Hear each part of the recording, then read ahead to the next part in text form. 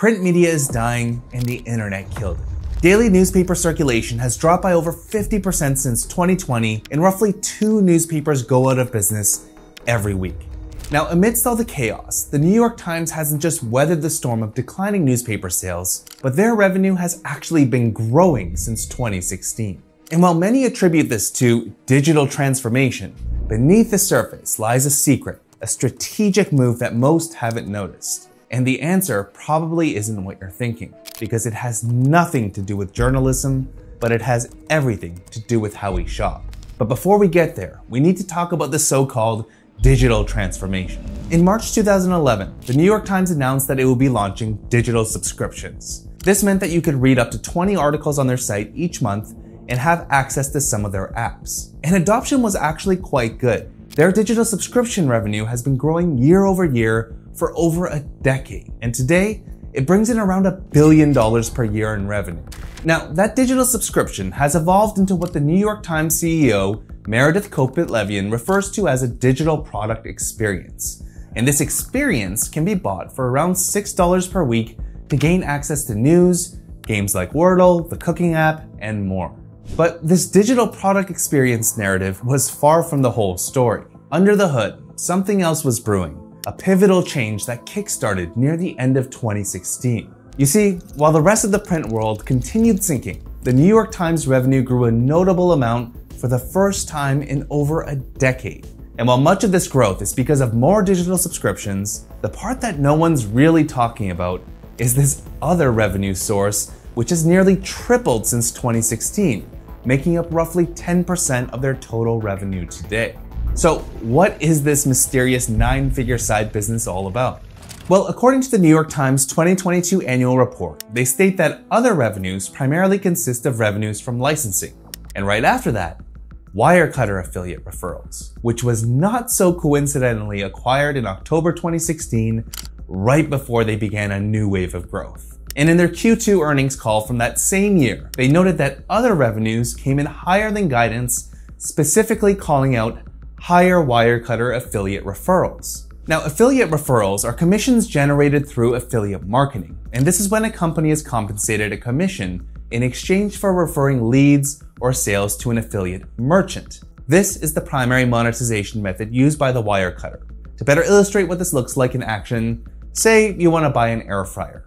You'll probably go to Google and search for best air fryer. In fact, your search is just one of 123,000 that happen in any given month in the US alone.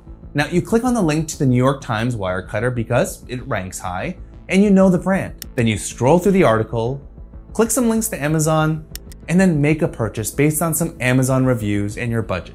Nothing out of the ordinary here, but what you might have missed while shopping is that the links you clicked have a tracking tag attached to them. This is called an affiliate link. And when someone clicks this affiliate link, it tells Amazon that the Wirecutter referred those shoppers to them. And when those clickers make a purchase, Amazon is going to give the New York Times a cut of that sale.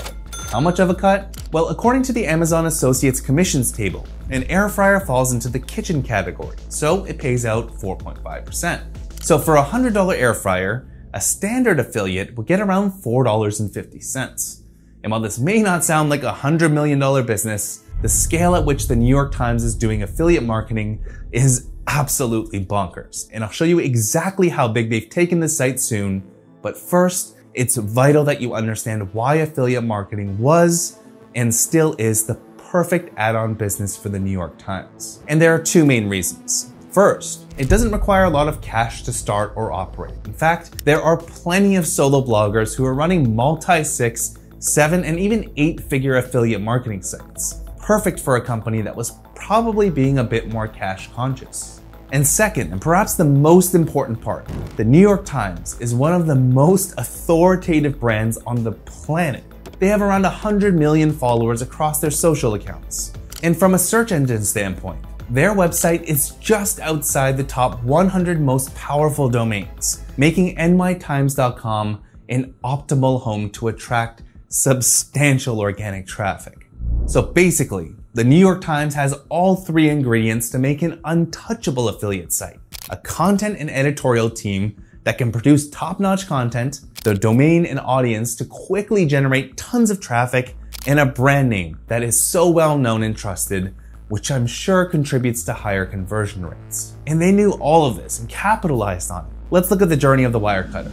So pre-acquisition, the Wirecutter.com was getting around 1 million monthly visits from Google search. Then in October 2016, the site was acquired for a reported $30 million.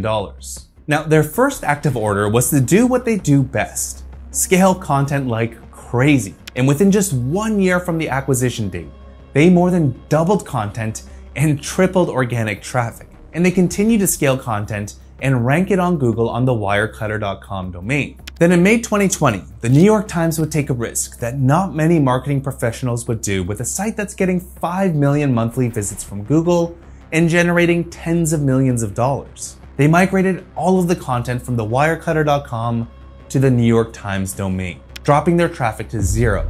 And if you've ever dealt with migrations, you know that they almost always come with problems. But something absolutely crazy happened once the migration was done. They restored all of their traffic on the New York Times domain, and by November that same year, they had hit over 8 million monthly organic visits from Google. And using their brand and authority, they've tripled search traffic to nearly 15 million monthly visits from Google search alone. So with 15x the organic traffic since the acquisition, and likely higher commission rates with affiliate merchants, I'd say that their $30 million bet paid off big time. And today, the New York Times Wirecutter ranks for just about every best product name query in Google, like best air purifier, best gifts for dad, best wireless outdoor home security cameras, and thousands more. Now, unfortunately, we can't put an exact dollar amount on the Wirecutter's revenue because even if we knew the affiliate numbers, that's not the whole picture. And the reason for that is because some Wirecutter visitors almost certainly end up buying the New York Times main cash cow, the digital subscription. And other digital subscribers are probably buying the subscription because it includes full unrestricted access to the Wirecutter's content. What we do know is that when the New York Times took over the Wirecutter, an already successful business, they continued to publish high quality reviews at scale, leveraging SEO as their primary marketing tactic to get free and consistent visitors to their site, and use the affiliate marketing model to passively generate revenue, creating this amazing yet valuable 8 to 9 figure side business. Now, if you want to get started with affiliate marketing, you can take our completely free course right here on YouTube to start building your revenue generating affiliate site today.